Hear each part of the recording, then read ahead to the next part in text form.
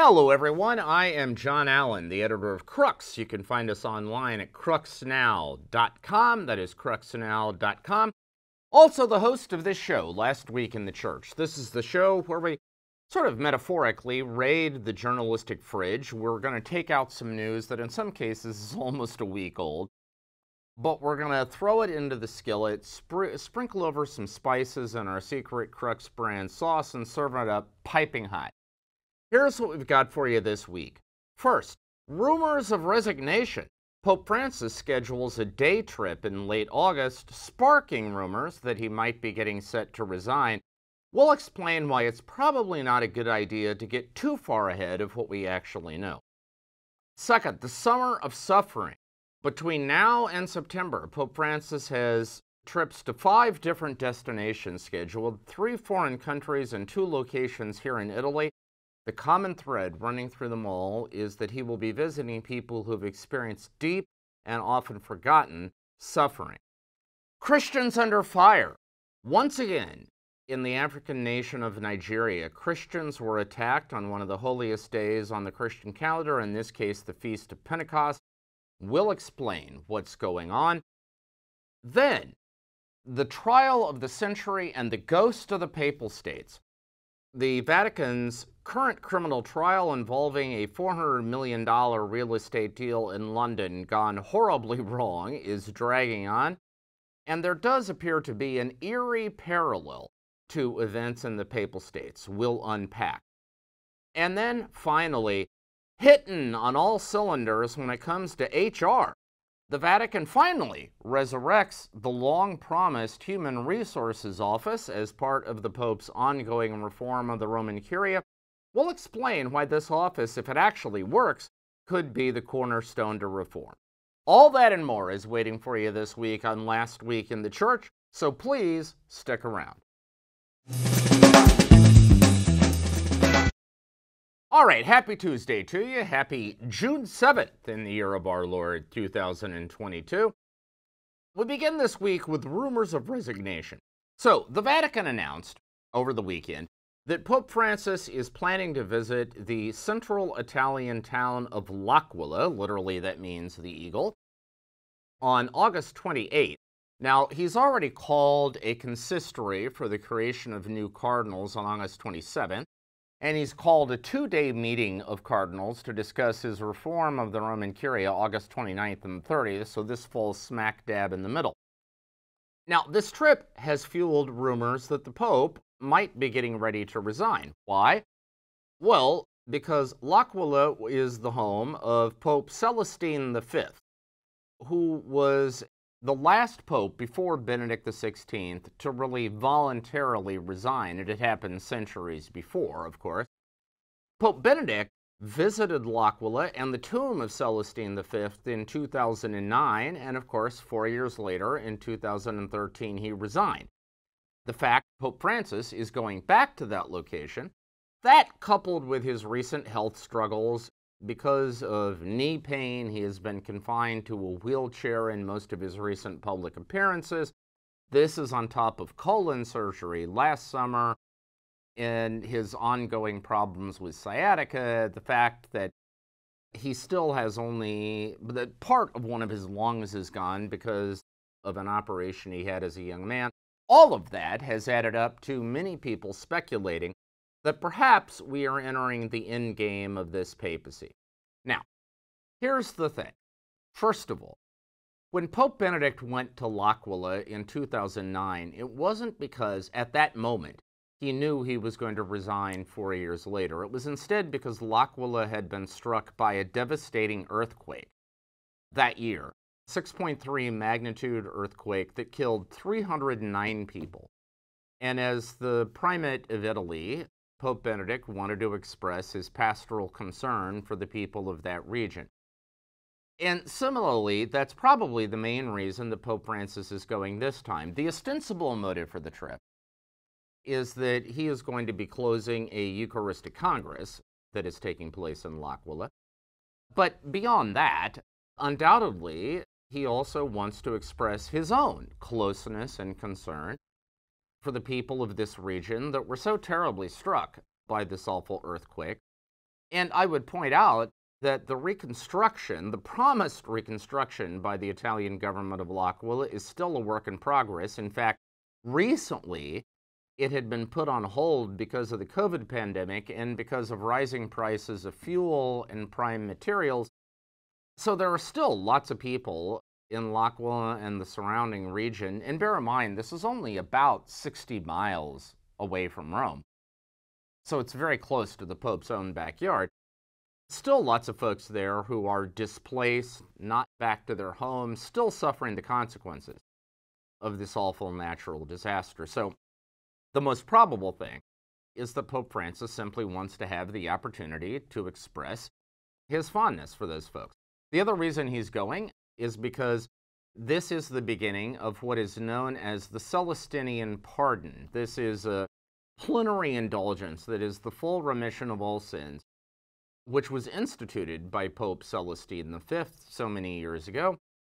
And for those who visit the Basilica of Santa Maria di Colomagno in L'Aquila and who perform other pious acts, they can acquire this plenary indulgence, and the Pope wants to go to open the holy door and to declare that this holy year of indulgence open. In other words, it has nothing directly to do with him being ready to step down. I would also point out, as we'll come to in a moment, he has a very busy travel schedule for the rest of this summer. And let's not forget, next year, he has the Synod of Bishops on Synodality, which is a process in which he has invested tremendous personal and corporate resources. Smart money, probably, as the Pope would like to see that to conclusion. My wife and I recently had the opportunity to speak to a senior Vatican official who said that he had recently had a meeting with the Pope, and the Pope ticked off a whole series of projects that he is planning to be involved with. So there was no indication there that he's getting set to walk away. I mean, look, we will see. Pope Francis is a pope of surprises, has been from the very beginning. It is also true that Pope Francis has lived through not one, but two historic resignations in his ecclesiastical career. He, of course, witnessed the resignation of Pope Benedict XVI that led to his own election, but prior to that, he had witnessed the resignation of Father Hans-Peter Kolvenbach as the superior of the Jesuits. Prior to that, the Black Pope, as the leader of the Jesuits is colloquially known, served for life. And so Kolvenbach became the first one to step down while, he still had possession of his faculties and was not facing a grave threat to his life. And neither the Jesuit order nor the Catholic Church ran off the rails because of these resignations. And so certainly Pope Francis, one would expect, is at least open to that idea. But there's no indication that this particular trip signals that such a resignation is imminent. As always, we will see. All right, second up this week, the Summer of Suffering. So here's what we know about Pope Francis's travel schedule for the next little while. In July, early July, he is going to be traveling to the African nations of South Sudan and the Democratic Republic of the Congo. We know in late July, he is planning to go to Canada, in particular to deliver a long-awaited apology to the indigenous persons of the nations of Canada, whose young people suffered tremendous abuse in church-run residential schools. Then, as we've already mentioned, in August, he's going to be going for a day trip to the city of L'Aquila, devastated by an earthquake. And then in late September, he will be going to the Italian city of Matera. While he was there, he will visit the neighborhood of Isasi. These are ancient neighborhoods in Matera, literally carved out of rock. Now, what is the common thread uniting all of these trips? Well, in many ways, these are all trips in which the local population has experienced tremendous suffering that has, in many ways, been sort of forgotten or ignored by the wider world. I mean, South Sudan fought a decades-long war to achieve its independence from Sudan. And finally, having achieved that independence, the peace has turned out to be a lot less peaceful than people were hoping. Conflict continues to scar the country. Also, poverty is rampant the estimate is that more than 80% of the population of South Sudan lives in what the United Nations would consider extreme poverty. The Democratic Republic of the Congo, well, over the weekend, my wife and I and some friends of ours watched a documentary based on the famous book King Leopold's Ghost about the legacy of Belgian colonialism in the Congo, arguably the worst, most pernicious, most violent, and most exploitative form of colonialism anywhere in Africa. That legacy is still very much alive. The estimate is that somewhere around 75% of the Congolese population lives in extreme poverty. There are whole regions of the country where the government has no effective control. Affairs are run by armed bands for whom kidnapping and illegal sales of natural resources are their primary revenue streams. And so Pope Francis obviously wants the opportunity to shine a spotlight on all of that. Also, let's not forget that Congo, by virtue of its population, is one of the powerhouses in Africa. It is destined to be the largest Catholic country in the world in which French is the predominant language in this century. And so its fortunes are obviously tremendously important. Then in Canada, of course, Pope Francis will not only be visiting sort of the conventional locations, but he will also be going to a city in the north of Canada that is 60% inhabited by the Inuit peoples, one of the indigenous groups whose children were for a long period of time forcibly removed from their homes, lodged in church-run residential schools, and subjected to appalling forms of abuse. That abuse, the revelations about that abuse, have galvanized public opinion in Canada right across the board and created enormous expectations for not only the Pope apologizing, he apologized here in Rome. He will deliver a version of that apology again in Canada, but also expectations that the church at long last is going to take strides to do justice to the victims of this abuse, which would include, in the eyes of the leaders of these indigenous groups, opening up its archives so the truth about what happened can be established with historical precision, and also perhaps paying reparations. We will see to what extent the ball is moved on those issues by the Pope's visit, but certainly it will lend momentum to those discussions. Then, we've already explained why the visit to L'Aquila is important. It's the legacy of the 2009 earthquake.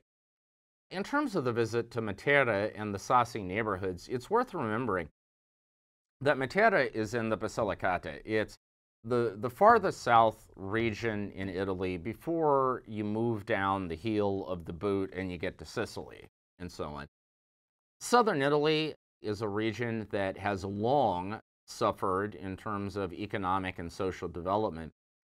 In fact, the famed Italian writer Carlo Levi, who was sentenced to sort of gulag-style prison term in the Basilicata in the 1930s because of his opposition to Italy's fascist regime, wrote a famous book about all that called Christ Stopped at Eboli, which basically is a reference to a phrase that locals in the Basilicata used. Eboli is about 100 miles to the north of Matera, and what they meant was that Christianity never really reached the far south of Italy. For that matter, development, civilization, never really reached the far south of Italy. Poverty rates there historically have been off the charts. Levels of college graduation and all of that are far lower than they are in the developed north of Italy.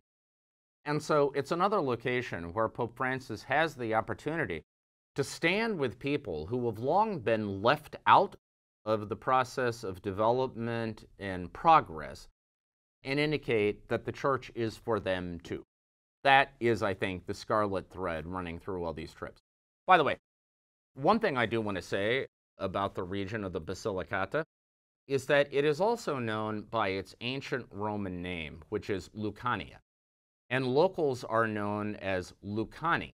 Now, all of this is important because for many years, my favorite Amaro, that's the Italian term for a kind of after-dinner liqueur, has been Lucano, which I didn't know until the Pope announced this trip, and I did some research. I didn't realize that Lucano was actually developed in a small town in the Basilicata, and it's called Lucano after the name given to locals of that region. Now, of course, it has since gone national and international. It's enjoyed phenomenal success, but its roots are in this forgotten, neglected, and often disadvantaged region of southern Italy. So let me just say this. I'm not sure I'm going to be able to make the Pope's trip to Matera, but I will be drinking a glass of Lucano in his honor while he is there.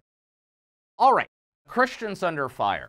So on Sunday, in the southwestern Nigerian state of Ondo, while Catholics gathered for the Feast of the Pentecost, terrorists launched an attack at a Catholic church that left, estimates vary because right now we don't know how many people are really dead because so many of the wounded have been evacuated to hospitals and we're not sure if they're going to survive. But at least 50 people, perhaps as many as 75 or more, were killed in this attack. No group has claimed responsibility for it, but the suspicion is these were radical Fulani herdsmen. The Fulani is a majority Muslim tribe in Nigeria, largely concentrated in the country's north, but they have recently been migrating southward to find grazing lands for their cattle. And Ondo State had recently adopted a series of measures basically intended to tell the Fulani, you can't graze your cattle here. So the theory is that this was payback. While the Fulani in general tend to be a very peaceful group of people, there is a small but influential minority within the Fulani who have become radicalized both by what they perceive to be economic oppression by the Nigerian government, but also on the basis of jihadist ideology. And they, in tandem with Boko Haram and other currents of radical Islam in Nigeria, have made targets both of the Nigerian state and also the Christian community in Nigeria. Open Doors International, which is basically, historically, a Protestant watchdog group that tracks anti-Christian persecution, presently lists Nigeria as the 7th most dangerous nation in the world to be a Christian. They also assess that more Christians lost their lives for the faith last year in Nigeria, roughly 4,600, than in any other country in the world. So this most recent attack is simply of a piece with what has been the dominant Christian story in Nigeria for a long time.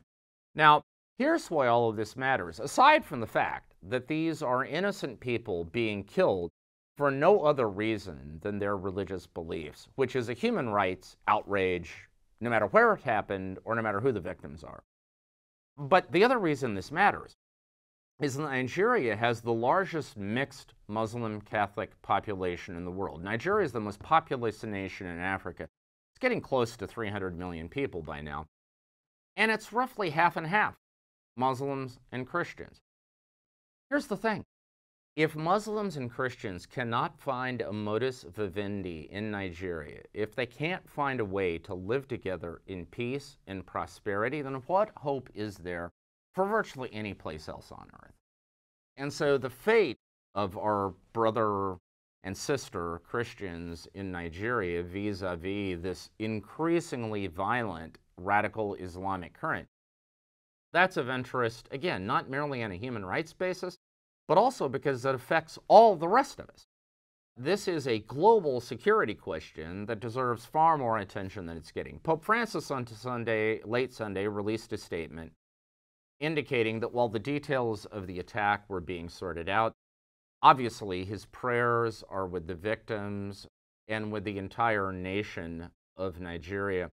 One hopes that going forward that there will be a serious commitment on the part of public authorities in Nigeria and also internationally to giving the country the resources it needs to get this situation under control, because as I say, as goes Nigeria with regard to Muslim-Christian relations, so goes the rest of the world.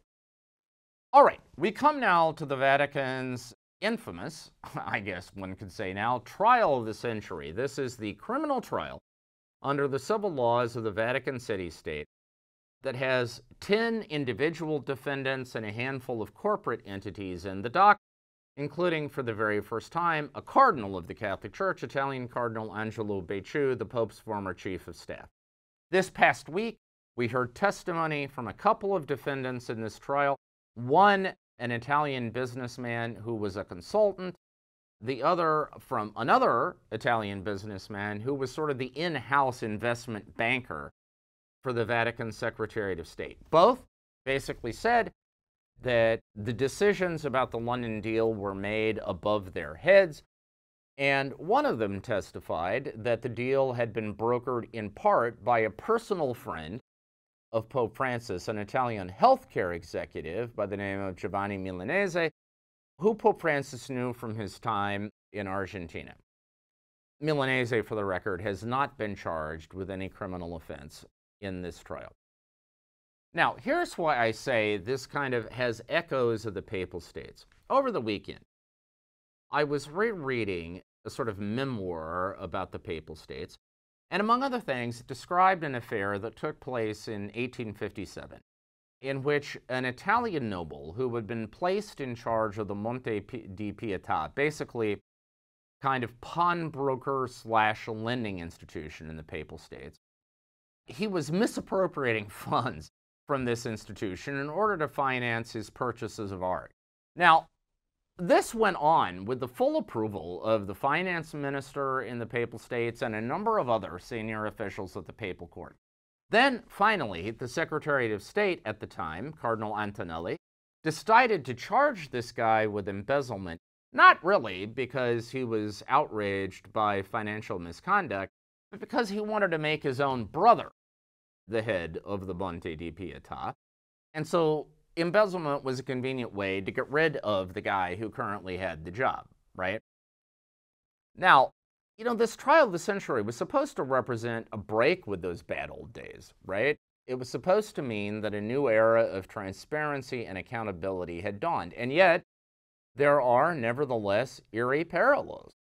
I mean, once again, people are being charged with crimes for financial conduct that amounted to common practice in the Vatican, of which everyone was aware. And once again, officials perceived as having the Pope's favor have been exempted from these indictments, whereas people perceived as out of favor with the Pope have been charged. Now, I mean, we will see what happens going forward, but it seems to me the deep lesson in all of this is that if we want to finally lay to rest the ghosts of the Papal States, what is needed is a thorough separation of powers between the executive and the judicial functions in the civil justice system of the Vatican.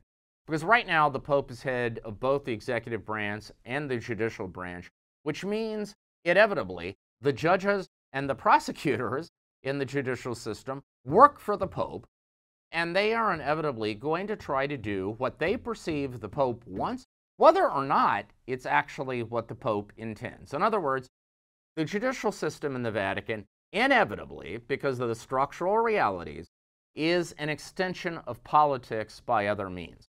And so, to avoid all of this, what will be needed in the future is the creation of an independent civil judiciary in the Vatican that is not answerable to the Pope or any other executive authority, but operates the same way that independent judiciaries do in other advanced democratic states.